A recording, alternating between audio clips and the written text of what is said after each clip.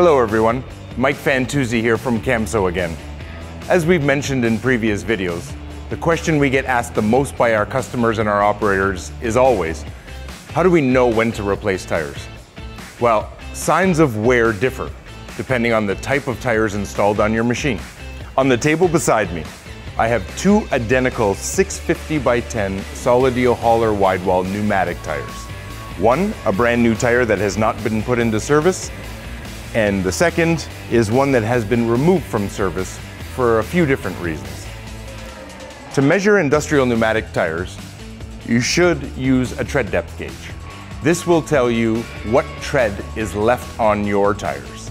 And in this particular case, by making a quick measurement, I can see that there are 5/30 seconds left on this tire. We typically say with industrial pneumatics that you replace them when they get to 0:30 seconds.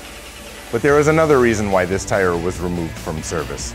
Note the chalk marks that clearly show that there is a puncture in the shoulder.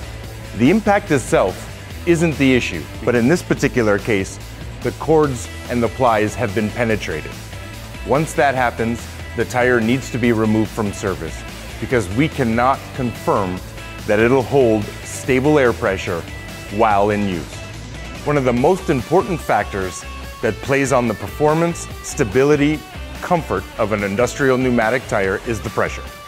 That's why it's important to check the tire pressure on a regular basis to ensure correct tire pressures are maintained. Thanks for watching.